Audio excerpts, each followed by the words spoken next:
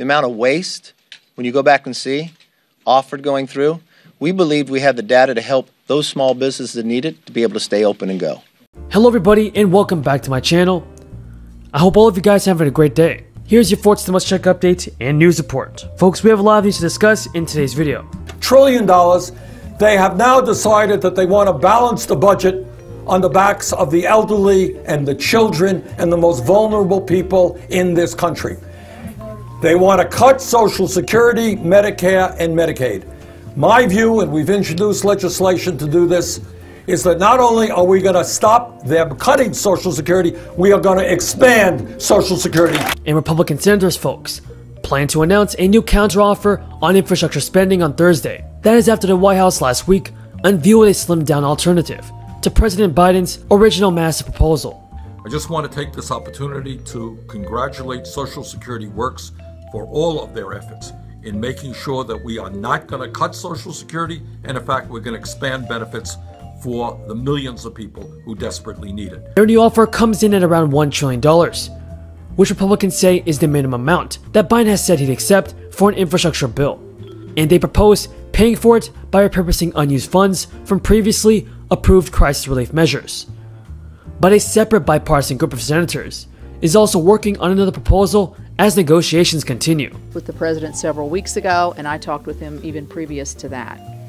We believe that this counteroffer delivers on what President Biden told us in the Oval Office that day, and that is to try to reach somewhere near $1 trillion over an 8-year period of time that would include our baseline spending.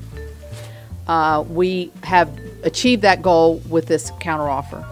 But we've also, I think, done something that has stayed true to what our beliefs are when we very first started this, this endeavor, and that is sticking to core physical infrastructure.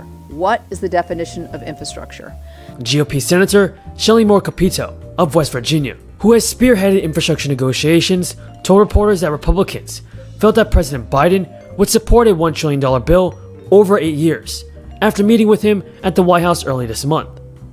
Senator Capito said on Wednesday, "He basically left us with the impression that he understood that we did not. I'm not saying he agreed with this, but that he understood what's going on." Now folks, Joe Biden did propose paying for a larger infrastructure bill by raising the corporate tax rate to 28%.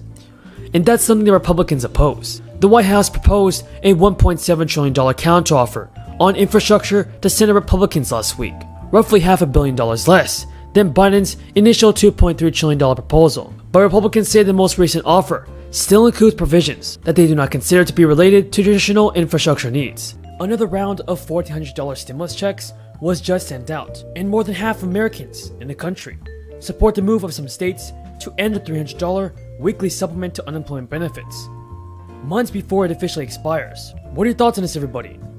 Should the unemployment benefits come to an end? And do you believe that it's going to benefit your state? Leave a comment down below, everybody, saying yes or no. For millions of Americans, Social Security is a lifeline. Nearly 2/3 of all seniors depend on it for most of their income. It keeps 15 million people out of poverty. And for millions of people who suffer accidents, who get sick, Social Security disability insurance is there when they need it. Now, according to the IRS, more than 1.8 million stimulus checks were dispersed in the last 2 weeks. Can I afford to give my family a good life? Will my kids have a chance to get a good job someday? How will I rebuild from the fire or the storm? You know, all of these questions, they're not partisan, but they're practical. People you look to are you. They're the people they look to, or you, for real. You know there's no way to walk into the corner drugstore without being accosted immediately as to what's going on, right?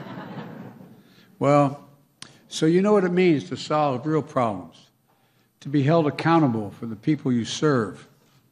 That's why when I put together my cabinet, I called on former mayors,